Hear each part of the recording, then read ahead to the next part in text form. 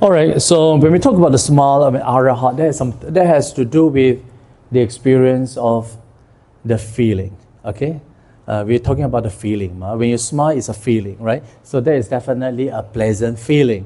It's a good feeling. So to understand better the teachings of the feeling, right? We should look at, this satipatthana, right? The contemplation of the feeling. Have you heard of the word satipatthana? Yamo? Satipatthana, right?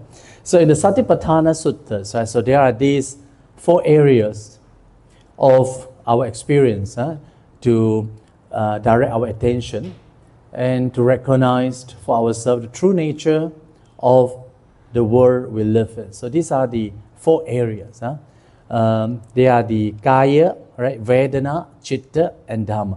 Kaya means refer to the body, right? Vedana is a feeling. Chitta and the Dhamma. So we shall look at the teachings of the contemplation of the Vedana, the second one, in order to understand better the smile of an Arahant. For example, how this feeling arises, and then how many types of the feeling, and what kind of feelings that we should look for, right? And is there any practice that we can pursue to experience this, what we call it, the transcendental feeling, and how important it is, these types of transcendental feeling for our spiritual cultivation, right? Yeah, so a lot of people misunderstood that as we practice the Dhamma, we have to show a sour face, right? So this is not true, yeah? So I think the one who practice that they should smile all the time, not that kind of,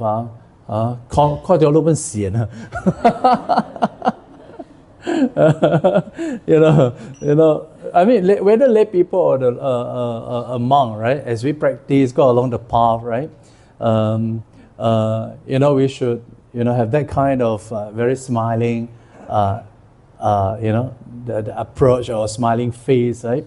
That kind of joys, in our mind. So we will investigate all these things in brief. Okay, the arising of feeling, right? First of all, how feeling arises, okay?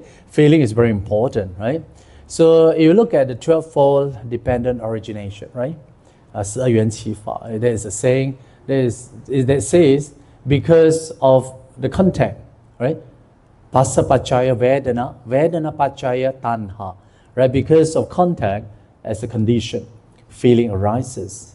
That is to say, because of the feeling as a condition, right? Craving arises, okay?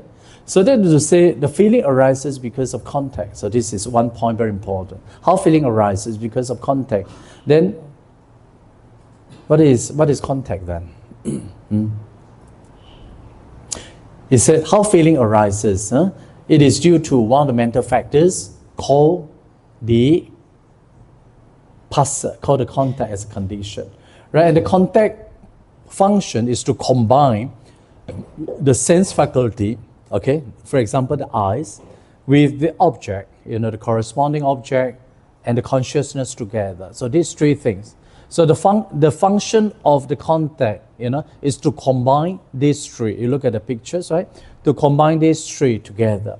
So contact makes the coming together of the 3, right? That are consciousness, right? And the sense door and the object, okay?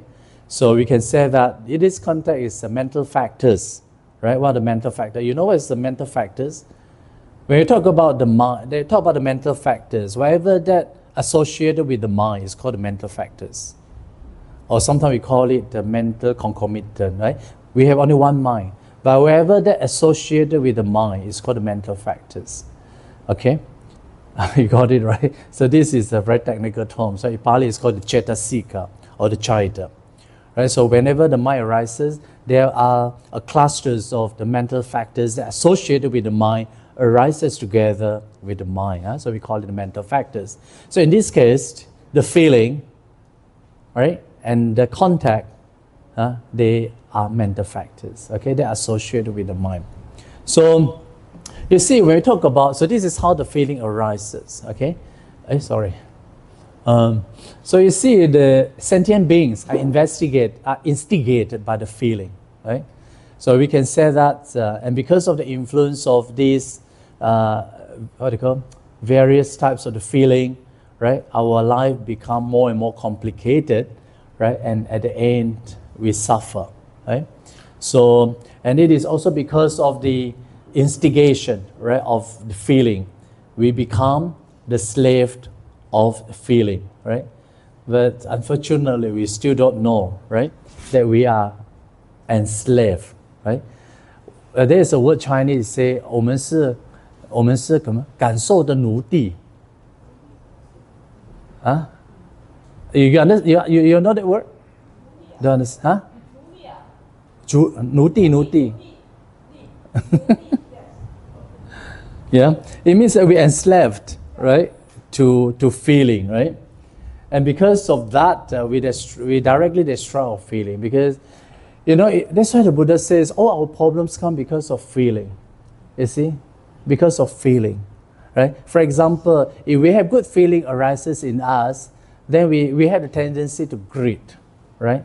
If we have bad feeling, unpleasant feeling, we have tendency to get angry, something like that. You see? So it means that we become enslaved, what do you call, by the feeling, 就是感受的奴隶, not knowing it. Yeah. Okay. The Buddha says, right, we have to, especially in the present life, right? The Buddha taught us to live a contented life, right? A very simple life, right? To practice loving kindness and to cultivate the loving kindness, right? In order to reduce our greed, right? And how to cultivate a better world to live in. But the Buddha says we have to cultivate, there's a types of feeling, right? It's called the transcendental or unworldly, pleasurable, good feeling, right? In order to create a better world to live. So we are going to look at it, all right? So our life now become very complicated because of the feeling, right? That's why in the suttas the Buddha says feeling is one of the root of dispute, is one of the troublemaker. It means that for all the defilements created by the feeling. So we can see that the feeling is the fundamental problems in life. Okay? You understand or not? Huh? Because of feeling, that give rise to the greed, hatred, and delusion. And this anger, hatred, and delusion is because of our attachment to the good feeling, bad feeling, and neutral feeling. Neutral feeling lead to the delusion. Okay? So we talk about the raga, dosa, moha, right? 贪嗔痴, it's also because of this attachment to the feeling. Pleasurable feeling, unpleasurable feeling, and the neutral feeling. Okay? So, okay, we will continue. Continue. So you see, so this is one of the mental factors, right? Feeling. If you look at this, the feeling, right? This Vedanas is derived from the root vid, mean to know, to experience. Okay, to know, to experience. So the function of feeling, right? Vedana is to experience of object. Okay? And sometimes people also confused the feeling with the emotion, right? Yeah, people ask, does feeling also include the emotion? You know the emotion. Emotion is a very complex mind, right? Definitely it's not, because feeling is feeling, right? In Buddhism, feeling, right? And emotion is emotion. So emotion is included in the domain of the mind. And this emotion involves a very complex phenomenon, right? With different mental states. So we can say that this feeling is a very rudimentary, right, elements that constitutes to the arising of the emotion, right? So that is to say, because of good feeling, right, if we are not aware, that give rise to the greed. Okay? If there is a bad feeling, right? If we are not aware and not mindful, then it gives rise to anger. So anger is a complex emotion. Okay, it's a complex emotion. Okay, whereas feeling is just only feeling. So when we talk about the feeling, it has three types of feeling, right? You had a good feeling, right? You had a bad feeling, and you have the neutral feeling, right? Feeling is feeling, right? Feeling is different from the emotion, but emotion arises because of the attachment to the feeling. You got it, right? Okay, so you can see their relationship, right? So that's why in the meditation, the Buddha's, taught us, right? A meditator, right, should be trained to be aware of these three types of feeling. These three types of feeling, a pleasant feeling, right? Unpleasant feeling, and another one is a neutral feeling. Okay, so if you look at this teaching of this Satipatthana, right, in the contemplation of the feeling, right? There is one like contemplation of feeling, right? And the Buddha told us, we should know how this feeling arises, how this feeling caused defilements, and how each contemplation of feeling, to be done in order to eradicate defilements. Okay, so feeling is this contemplation of feeling becomes a very important practice in our Buddhism, right? That's why when any of this feeling arises, be it good or bad, we just nod it, right? If good feeling arises, what's I? Knowing. If bad feeling arises, what's I? Knowing. Without mind getting attached to it, you see? If you get attached to it, then we become enslaved, right? By the feeling, isn't it? We become the slave of the feeling, you see? But we have to be a masters of our feeling, right? So when any of this unpleasant feeling arises, okay, yeah, no. I acknowledge that unpleasant feeling, knowing, and put a stop to it. Okay? Not easy, no? But this is a training. This is a training. Okay, we continue, huh? Okay, so when you look at these three types of feeling, right? Pleasant feeling, unpleasant feeling, and neutral feeling, right? And the Buddha also said there are these two categories of feeling, discern, right? One is the mundane feeling, right? Another one is a supramundane, right? Mundane, we talk about the very worldly feeling, right? Worldly feeling may be contaminated by the greed, hatred, and delusion. Okay? Then another one is unworldly feeling. It's without tainted by the greed, hatred, and delusion. Okay? So you see, in this Satipatthana, they said, when feeling a worldly pleasant feeling, he knows, I feel a worldly pleasant feeling. Similarly, when feeling an unworldly pleasant feeling, you see, worldly, we talk about the mundane, right? Unworldly maybe can be better translated as a supramundane, transcendental, okay? I think so, transcendental. Okay, then he knows, I feel, so you see, of these six types of feeling, right? They can be divided into two categories. One is a mundane type, another one is the supramundane. So mundane type, you have the pleasant, unpleasant, and neutral. Supramundane, you also have the pleasant, unpleasant, and neutral. So altogether, you get six types of feeling. Okay, so we shall look at which one is important in our spiritual cultivation. And we need to cultivate one of these types of feeling for our spiritual growth. Okay, in order to attain the state of the smile of an Arahant. Okay. Okay, three feeling activating the latent tendency, right? So different feeling can stimulate different emotion, okay? And you see, our emotion, right, arise from this, what do you call, worldly pleasurable feeling, worldly unpleasurable feeling, worldly neutral feeling, our emotion. When we talk about emotion, you're referring to the greed, hatred, and delusion, okay? and it's coming from. You can see that the feeling is the root of the cause of our problem. Okay, so if you want to solve your problem, we have to go to the root of it, right? We have to go to the feeling. Okay, so that's why the feeling, right? One of these mental factors is very important, right? As the object of the second kind of the contemplation, right? In the foundation of the mindfulness. So that is precisely because feeling can trigger defilements and cause suffering.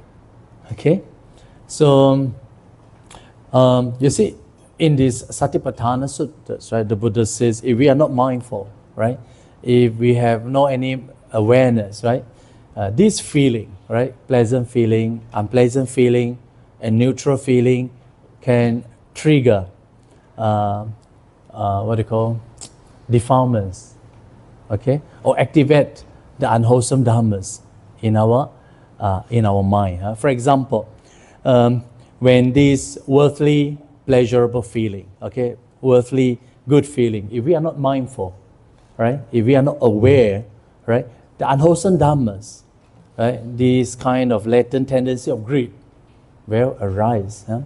And then when this tendency of greed arises, we have the tendency of clinging more and more because we have we don't have mindfulness, right? And then again suffering arises. You see, so this is how the circle of suffering comes because of this, because of the feeling.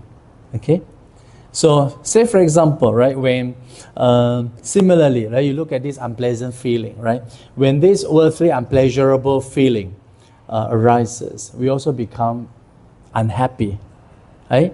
So then, of course, if we are not happy, right, naturally we will respond with anger, resentment, and fear, right?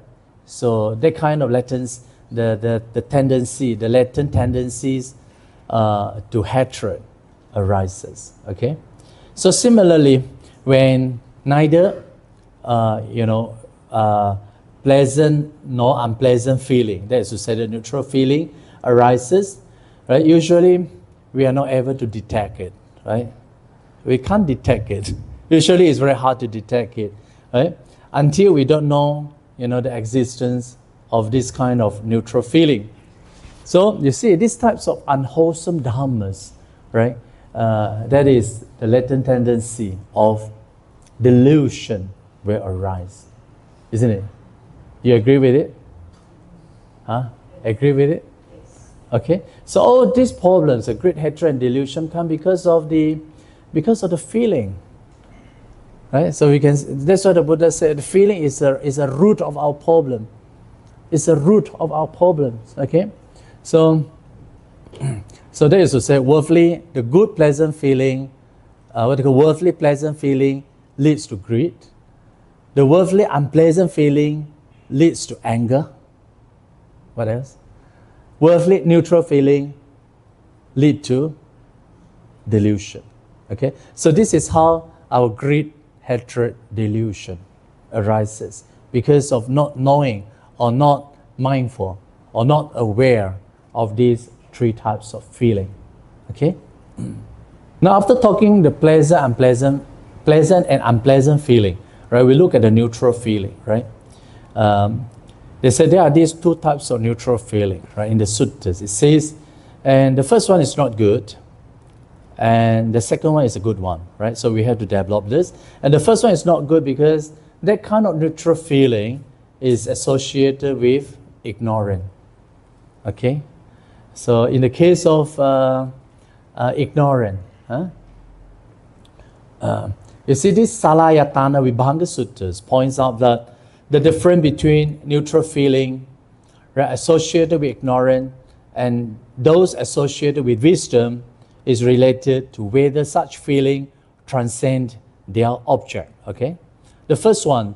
So in the deluded case, neutral feeling is predominantly the results of the blunt fixture of the object, where the lack of effect on the observers results in the absence of pleasant or unpleasant feeling.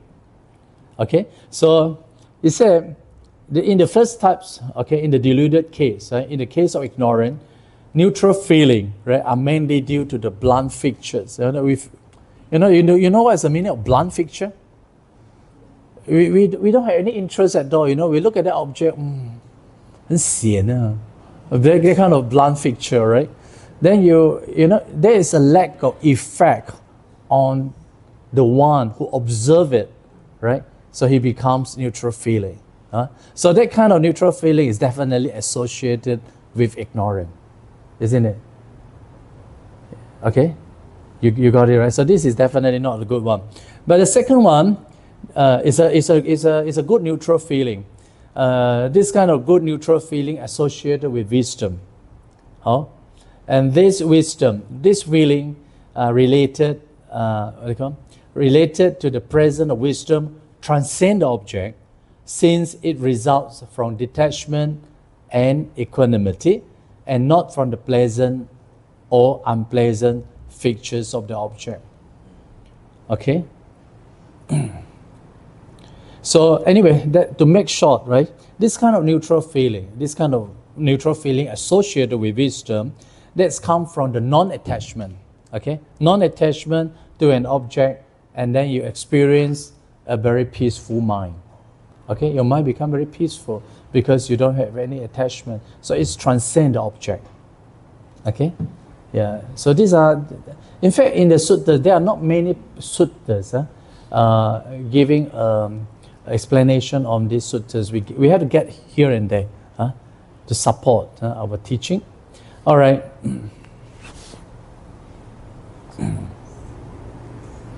Okay, so two categories of feeling, right? One is a worldly feeling, and another one is the unworldly feeling. It makes sense to you or not? Unworldly. Unworldly. Okay, unworldly means not worldly. It means that it's a very transcendental feeling. It's supramundane feeling. Is that the word correct? Supramundane? Feeling called supramundane? Okay. Okay, so anyway, it is easy to understand the worldly feeling, right? Related to desire, for example, related to greed. For example, when the eye see an object, right? And of course here the object referred to probably colors, right? Probably referred to the shape, okay, of an object, or something that you can touch on, right? And such as, for example, your children or your wife, or sometimes the currency, the banknote, sui the banknotes, okay? And then when you see this kind of things, right, especially the 100 notes, and then what color is that? Purple, Purple, okay? Very fascinating, right? And you feel very happy. So what kind of feeling is this?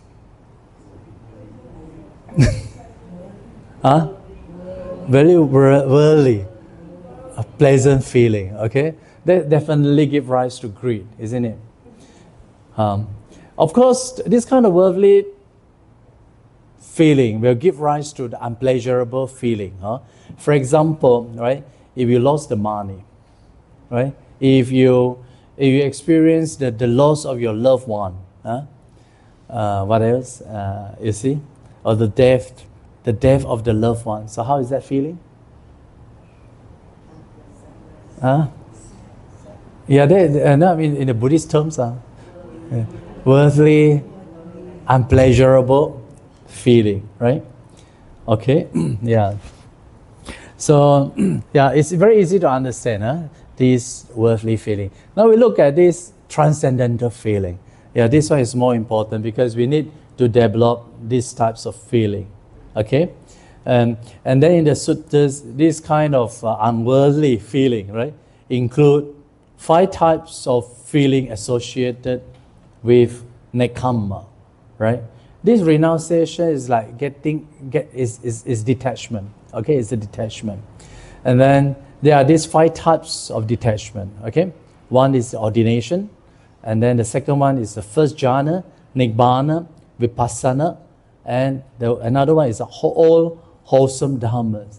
Okay, now we look at this papacha. I don't know.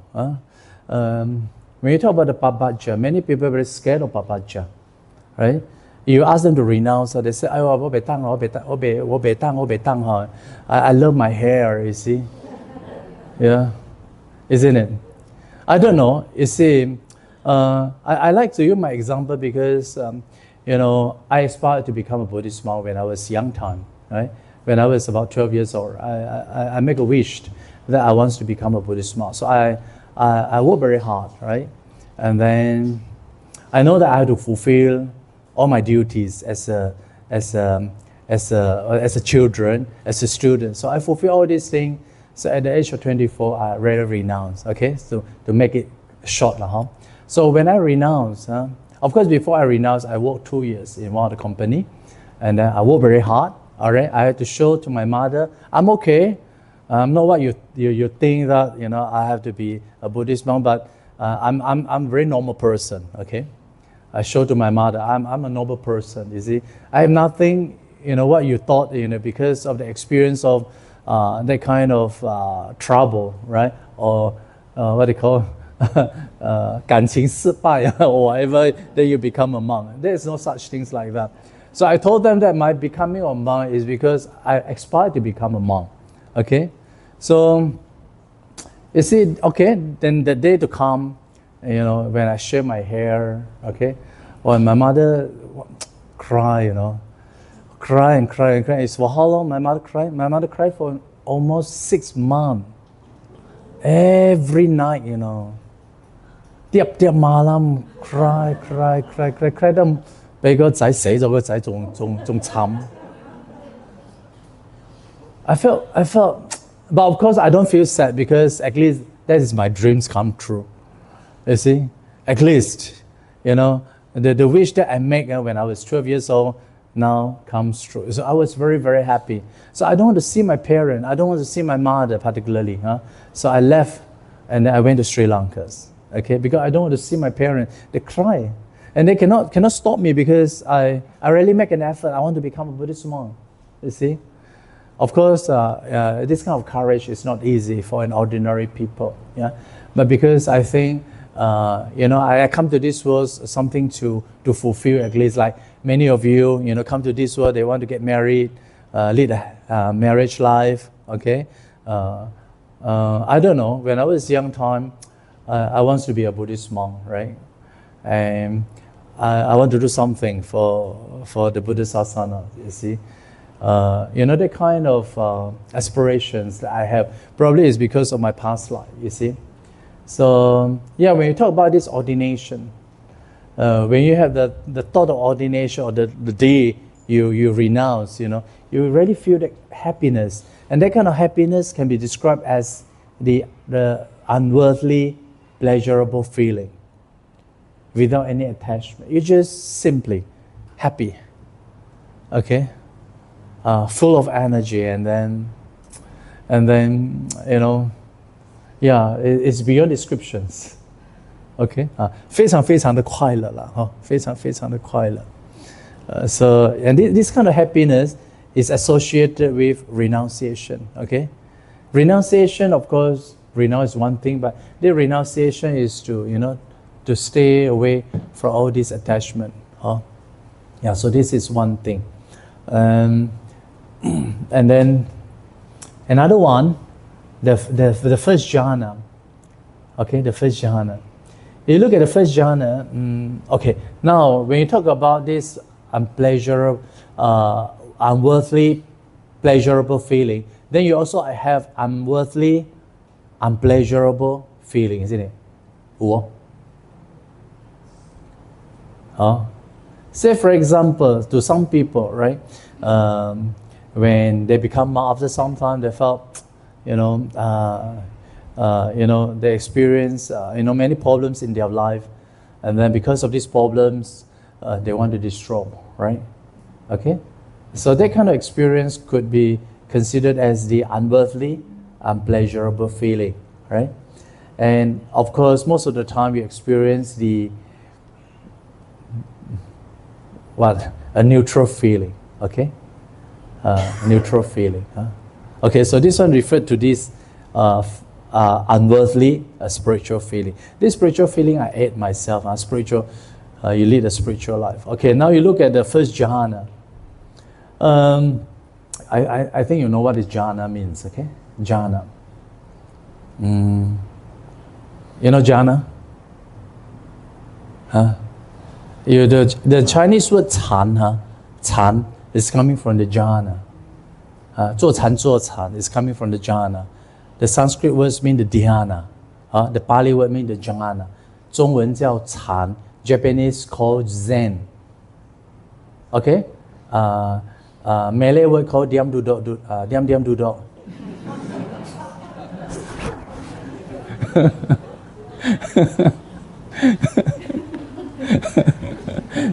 You don't have better words. So diam duduk.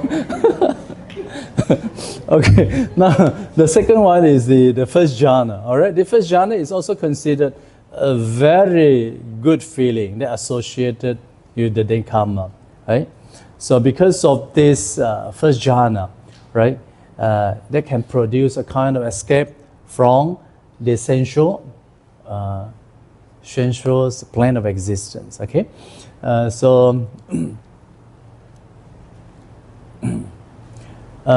if we look at the Buddhists, how these bodhisattvas, Gautamas attain the Buddhahood, right? We look at this because this one is very, very critical. We know that the bodhisattvas, the Gautama, right?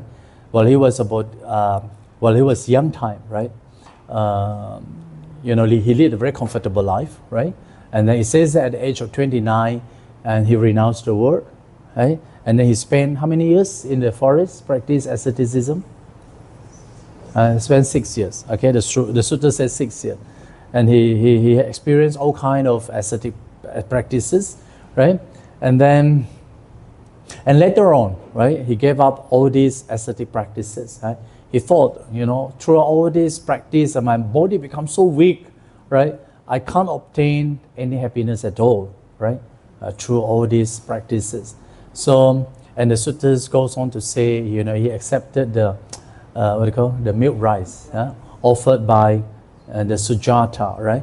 And after taking the milk rice, right, he regained his strength, right? And because of this, right, his earliest 5 attendants left him. And it says that, this Prince Siddhartha, right, the Bodhisattva, while he was thinking, how should I proceed? In my spiritual path, right? He shouldn't just give up like that. So while he was thinking, a thought, right, suddenly comes in, right? So this is the path to the enlightenment. So he was very sure that this is a path to the enlightenment. So how is that experience? So this is a quote. I quote from the suttas, okay? All right, it says that I recall that when my father, the Sakyan, was occupied, while I was sitting in the cool shades of the rose apple tree, right, secluded from the sensual pleasure, right, secluded from the unwholesome states, I entered and dwelt in the first jhana. Okay, so you see the first jhana is mentioned, right? That was when he was young time, without any teacher's guidance, right? Just because he doesn't want to, involved in this plowing ceremony, so he himself stay away, right, and sit under the rose apple tree, and then meditate without any proper guidance. But he was able to enter into the first jhana, right? Okay. So because of this first jhana, he was very sure that this is the path to the enlightenment. So I think this is a very strong message. You see, if not because of the Prince Siddhartha's experience of the first jhana, then he wouldn't be able to realize the nibbana. Okay, so it's because of that experience. So you see, when you ask me, as a Buddhist, whether we need to have this experience of the first jhanas or not, when you ask me, I said yes, it's very important, because this kind of experience will give you the strength, to continue, in your spiritual path, right? Without the experience of this, the concentration, right? Then we have problems. We will experience all kinds of difficulties in life, then we will give up. But if you have this experience, they will give you strength and courage, no matter what difficulties you face. Okay, so this kind, when we talk about this path of enlightenment, right? Path of enlightenment come from his experience of the unworldly, pleasurable feeling. And what is that? Is the attainment of the first jhana. Okay, so this one is very important, right? And then another one. Okay, the third one is nibbana. Okay, nibbana. We Buddhists used to say experience of nirvana. But does it mean that we have to wait until we die we experience the nirvana? Not necessary. Nirvana can be experienced in the here and now. I mean, being a lay people, right? A pratijana like us, we also can experience the nirvana. How to experience the nirvana? You see, in the suttas, the Buddha says, as we experience, okay, the concentration of mind, right? Okay, when you come up of the concentration, right, we can stay a little bit longer, to experience, the experience of nirvana. How is that experience? Okay, the experience of calmness, the experience of cessation of defilements, the experience of the viraga. Viraga means dissipation. Okay, and the experience of letting go. You see, for sure, if you are a serious meditators, right, you should have this experience. Okay, so this kind of experience we can consider as the experience of nirvana. Okay, so that kind of experience will bring you, the experience of the cessation, the experience of the dissipation, the experience of the letting go. Okay, you understand what I'm saying? So the importance of this experience is to make your mind incline towards the nirvana. Okay, a lot of people say, okay, in the northern tradition, in the Mahayana, when you come to the Mahayana, they will ask you, okay, we have to train our mind, to incline our mind to the Pure Land. Okay, we eat also Pure Land, we greet also Pure Land, everything Pure Land, Amitofo, Amitofo. When you die also Pure Land, of course, right? So everything is about the Pure Land. So you incline your mind towards the purification, right? Or reborn in the Pure Land, you see? So I call it as inclination of the mind, right? So similarly for our Theravadas, right? Our Theravada ultimate goal is to attain nirvana, right? So how is that experience? Huh? Since you want to go to nirvana. So this kind of experience of nirvanas can be experienced while, you are still alive. Okay, don't wait until you die. For example, how to experience? So in many suttas, the Buddha says, when you come out of meditation, right, you will sure experience the cessation, okay, nirodha, the cessation of the defilements. You experience a very peaceful mind, a very subtle mind, a very sublime mind, a very peaceful mind. So all these minds can be included as the experience of cessation. Similarly to the dissipation also. It means that you are away from the sensual pleasure, right? So these are the qualities of nirvana. Okay, these are the nirvana. And how the nirvana is experienced, right? As you abandon defilements. Okay, so as we practice in our cultivation, right, you notice that our defilement is getting lesser. The more the defilements you abandon, the more we experience nirvanas. Okay, don't wait until that day to come, right? 明白吗? You understand what I'm saying? What is nirvana? Nirvana, if you look at the word nirvana, is blow away, blow off. It means that blow away all the defilements. So you see, we have a lot of defilements, right? So as we practice the dhammas, right, our greed, hatred, delusion is getting reduced. It's getting reduced, you see, by applying the right mindfulness, by applying the right awareness, right? And the greed become lesser and lesser, and the anger become smaller, and it's getting reduced, right? As our great hatred and delusion is getting reduced, right? Then the more nirvana is experienced. So this is very important. I mean for Theravada. But Mahayana, they don't talk about the nirvana. They talk about Pure Land. So they said that if you recite Pure Land before you die, you will sure go to the Pure Land. So they give you a lot of courage, a lot of confidence, right? When you meeting each other, seeing each other, the very first words come from your mouth, Amitofo, like that, you see? Everything about Amitofo, like that, you see? So you see, so that words Amitofo, you see, has already planted in their mind, you see? Planted in their mind. They can't live without Amitofo. Similarly, we can't live without Nirvana. Because Nirvana is our goal. Right? And Nirvana don't wait until we die, right? Nirvana can be experienced now, here and now. So the small Arahant is the experience of Nirvana. Okay? And then how about the Vipassana? Vipassana. Vipassana, we and past, we can translate as seeing differently. Ordinary seeing is Passana, okay? But as we practice the Buddhist way, it's a Vipassana. So the Buddha taught us to see differently. What is the difference? Passana and Vipassana. V means specifically, differently. Passana means see in the upside down. Okay? We see wrongly. The Buddha said everything is impermanent, but we see permanent.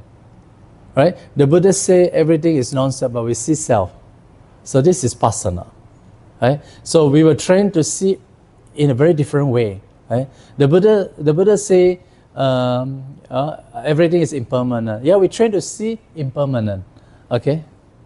Though our mind seeing in the upside down, but with the training of Vipassana, we train to see Vipassana. We train to see in a very different way. So when the day to come, when the day to come, you see the Four Noble Truths, okay? So Vipassana means what 看到了? 看到什麼呢? 看到 impermanent, 無常苦無我. So this is Vipassana. It's also in our training also, we train to see like this. I don't know whether you have any Hermes or not. The bag called Hermes. You know the bag, the name of the bag called Hermes. 愛馬仕 Chinese people we call Hermes.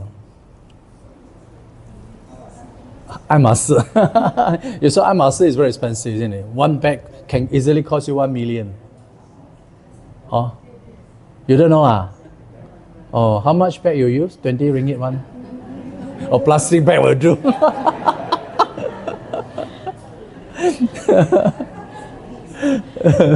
Okay, you see, the difference is this. You see, someone take the Hermeses with them, carrying with them, wow, 有啲 ego 係咪？感覺到要飛咁樣係咪？ But how about if someone come and snatch it away, or break it, or you see, then you feel very hurt and then feel very sad. And then want to scold at people and then all become mad like that. But as we practice Vipassanas, okay, we still hold the Hermes 1 million, but when someone come and snatch it or steal it, we feel okay lah. Everything is of the nature of impermanent, come and go, 冇所謂. Okay 冇？都唔 OK 喎，被打痕。The Buddha say everything come and go 咁我都係我過去晒前世嘅業㗎啦，冇所謂啦，我都係前世欠咗佢㗎啦，唔見咗算啦，That is to say you learn Vipassana, isn't it? Because you see in a very different way. So that is a good training, So one who practice Vipassana, they can see things in a very different way, and they can let go easily. 所以下次呢，你们拿 Hermes 然後呢，給人家搶了嚇，不要緊嚇，都是我過去晒嘅業㗎啦，冇所謂，唔見咗冇所謂嚇。OK 冇，都唔得嗬，都唔得嚇，咁你哋係八散啦咯。So we had to learn vipassana, huh? Then of course the last one is all wholesome dhammas, huh? Wholesome dhamma. What are these wholesome dhammas? You see, wholesome dhammas as opposed to the what do you call? The merit. Okay, this wholesome here refer to the kushala, as opposed to the punya. All right, punya means the meritorious. We do meritorious deeds. Okay. What's the difference between these wholesome dhammas and the meritorious dhammas? Meritorious deeds. Sorry. The difference is this. When you talk about the wholesome dhamma, it will lead you out of samsara. Okay. So whatever things that you practice, okay, it will lead you out of samsara without entangling yourself in the samsara. All right. For example, as you practice vipassana, it will take you out of the samsara. Okay, like for example, if you are doing dhanas or coming here to do dhanas, okay, you make a wish, aspirations that by performing these deeds, may I attain the ultimate realization of nibbana. So when you have that kind of thought arises in you, right? So that kind of deeds that you did is called the wholesome dhammas. Okay, you understand? As opposed to the meritorious deeds like punya. If you do something thinking to be reborn in the heaven, right? So this is a meritorious deeds. When you do the dana, may I reborn in the heaven. But if you are doing the wholesome dhammas, right? You want to lead out of samsara. Okay? So that is called the wholesome dhamma. So you can see the difference. As we practice, okay, with the thought of leading out of samsara, then our life become very peaceful, without attachment. And that kind of experience is the unworldly, transcendental, pleasurable feeling. Okay, so these are the 5 things. Okay, now we look at another one. These are the few examples, the few stories now. The comparison made by the king Pasenadi between the followers of the Buddhists and other ascetics. Okay, so these are the examples of monks experiencing the unworldly, pleasurable feeling. Right here, the story says from these Dhammacetiya suttas. Right? One occasion, the king Pasenadi met with the Buddhas. Right, he compared the Buddha's disciples and the disciples of the other heretics, other ascetics. And the king said here, he says, here the quote. They said the Buddha's disciples are all very smiling and cheerful, sincerely joyful, and plainly delighting, living at ease. Okay? So this is the very good comment by the king Pasenadis. Right? And whereas the king Pasenadis said, you look at the other heretics, the other Shramanas and the Brahmanas, right? They all look very ugly, with blue veins appearing all over the body. I think people's eyes don't want to see them again. That's why you can see the difference between the Buddhist monks and other heretics. You see, if you go to India, you see other heretics, they keep their long beard and then a mustache, you see. But for Buddhist monks, you see, we have to shave everything. Okay? So you can see a very obvious difference between the Buddhist sanghas and others. So therefore, we can say what the Buddha thought, right, is about the path of purity. Okay? So what is that path of purity? You can describe as the unworldly, spiritual, transcendental, spiritual, pleasant, pleasurable, that kind of lifestyle. Okay, now we look at Dhammapala, right? This Dhammapala is from the verse 79. And this is the stories, there is a stories in this verse.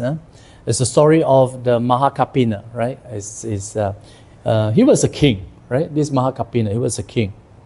And then one day, right? He was working a lot in the park, right, together with his ministers, and then he saw few merchants coming, from the Salvatis, and they have a short discussion with them, and then later on discovered that they met the Buddhists, right, and they have a discussion with those merchants, and then they were discussing about the Buddhists, and the king was very happy after discussion with those merchants, and the king, together with other ministers, said, "Oh, we must go and see the Buddhists," right?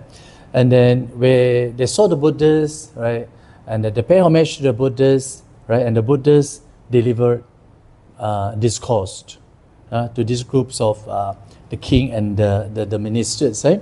Then this king, after listening to the Buddhist sermon, and they got so much inspired, and then they asked the Buddhists to ordain as a bhikkhu, right? So during the Buddhist time, the Buddha said, "Ehi bhikkhu," then you become a Buddhist monk. Right? So this is how, those days it's very easy without any procedure, right? The Buddha said, "Ehi bhikkhu," then immediately you become a Buddhist monk. So this king, together with ministers, they will immediately attain the first stage of sainthood. Okay, and they were very happy. And their wife was waiting at their palace. Why not seeing their husband and not seeing their husbands? And they also went to see the Buddhists. Okay, their wife, and and then the Buddha seeing their wife, the Buddha also delivered the sermon to those wives, and then those wives also attained the sainthood. And then their husband, after listening to the talk, and they become an Arahant. Those days, it's very easy to become the sainthood. By listening to the Buddha's speech. I think that is because the Buddha smiled a lot.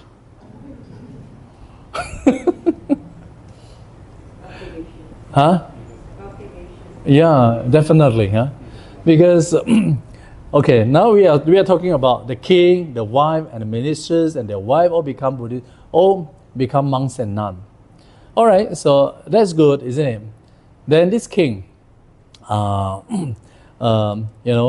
night, meditate in the forest. Those days they don't meditate in the big building. They meditate under the tree, right, in the forest. And the king, become a Buddhist monks. Then they meditate under the tree. And then uncontrollably, you see, in the middle of meditation, right, you say "Aho Sukham, Aho Sukham." What's the meaning? Aho Sukham. Aho Sukham means 我真的太快乐了。太快乐了，太快乐了，明吗？Overjoyed. Aho Sukham, Aho Sukham. I'm very happy. I'm happy. Exceedingly happy. 太快乐了，太快乐了。So this is a type of experience, okay, by meditators, right? So he said, the Buddha says in the Dhammapala, he who drinks the Dhamma, in the Dhammas lives happily with a serene mind. The wise man always take delight in the Dhamma expounded by the Noble One. Okay, so Dhamma Piti, the joys of the Dhamma, Sukhang Seti, Vipassanena Cetasa, Arya Paveditte Dhamme, Sadaramati Pandito. Okay, so this Aho Sukhang, oh, how to say? What happiness? Is it? What happiness? 是这样吗? Yeah, what happiness? That kind of things. Aho Sukhang. Okay? So, and of course, when this king, right, after becoming a monk, say Aho Sukhang. You see the bhikkhus hearing this monk saying, this Aho Sukhang several times a night. Then they went to see the Buddhist, and the Buddha says, oh,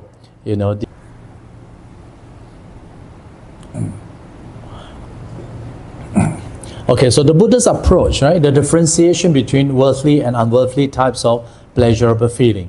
The Buddha's approach was not only his ability to discriminate between forms of happiness and pleasure, which are to be pursued, and those which are to be avoided, but also his skillful harnessing of non-sensual pleasure for the progress along the path of spiritual realization. Okay? So you see, Buddhism, right, can be passed down, right, to these days is because Buddhism, right, teaches us how to live a happy life. Okay, so this kind of happiness, right, is not pursued, purchased by the money, okay, or lead a very comfortable, luxurious life, right? But to live with inner peace, right, with mindfulness and awareness. Okay, so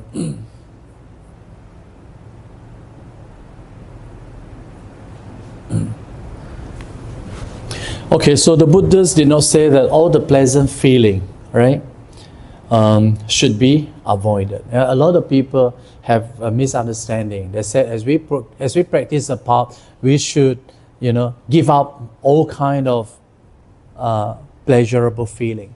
This is not true. Okay, there is one type of pleasurable feeling, that of unworldly or spiritual or transcendental feeling that should be pursued. Okay, so if you meditate, you had the experience of the Dharma joys. This is a very good experience. Stick to it, right, and then progress from day on. Okay, so this kind of pleasurable feeling is without any attachment, right? So this is a very wholesome dharma.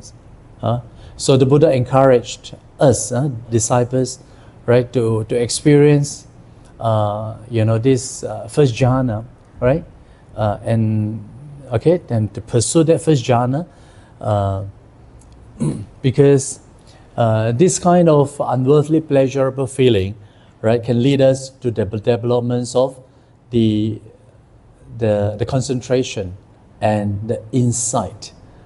Okay, so in the Arahant Vibhanga Suttas, the Buddha encouraged his disciples to find out what really constitutes true happiness, and based on this understanding, to pursue it, in particular to the experience of the absorption.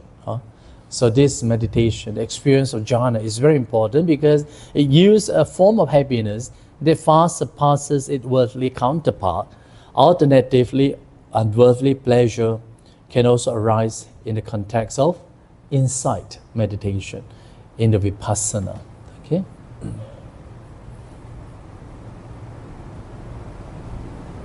Okay, so this is the last one. Okay.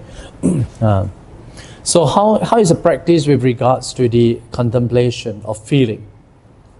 Okay, so this one is found in the Majjhima Nikaya, right? The discourse to the Dighanaka, right? Contemplation of this feeling, right? So we contemplate this feeling, pleasant feeling, neutral feeling, or the painful feeling are impermanent, conditioned, dependent co-reason, liable to destruction, liable to decay, liable to fading away, liable to stopping. Okay, then because of this, right, he turns away from this feeling, right? He becomes dispassionate, he is liberated. So this is the types of training. Okay, this is the types of training. So you see, 所以我们说，我们出家人啊，应该是最快乐的人。A lot of people said, my mother, when I become a monk, my mother felt very sorry. They said, what happened if you grow old? You have no wife to take care of you. You have no children to accompany you, That's why my mother, when I was young time, at the age of like 16, 17, my mother kept asking me, 你幾時結婚啊? 你幾時結婚啊? I think my mother know I want to become a monk. So he will take every opportunity, ask me, okay, 你應該結婚㗎啦. And even when I become monk, my mother also used to tell people that, 我而家唔擔心佢，但係佢老嘅時候我就擔心佢㗎啦。你睇媽都係咁㗎，係咪？我已經出咗家啦，我媽都擔心我，擔心我老嘅時候冇人照顧。I don't know whether you understand or not, but this is what she said. Right? So it's life is suffering. Life is suffering. So then at the end, before my mother passed away, she said, to me 佢講都係出家嘅仔咧，都係最孝順㗎啦。Because I accompany her. Imagine that, you have so many children, right? If you fall sick, right? All your children will leave you and leave you alone, right? And nobody come to stay with you. Nobody come and look after you, right? So at the end of the day, you remain alone still, right? But Buddhist monk, we have plenty of time. And of course, we have to fulfill our duties to show our filial piety to our parents, right? So I stay with my parents. I accompany them. I live with them, right? I take care of them. Or even I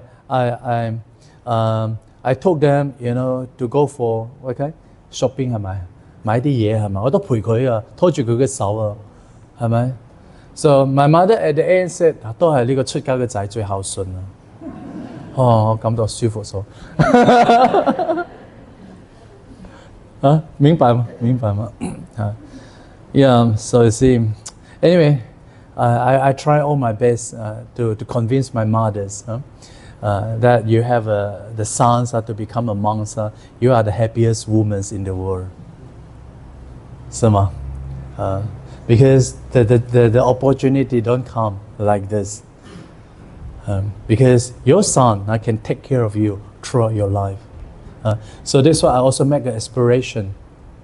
If anybody wants to become a Buddhist monk, right, in the temple, right, it's also our duty to take care of the monk's parents. You understand what I'm saying? Like Brahma Vihara, right? We have sanghas living there, right? But if they are sanghas' parents, if no one to take care of them in their old age, they can come to the temple and stay with us. Is it good? Good, no? 哦，开心哦。那你想不想把孩子送来出家？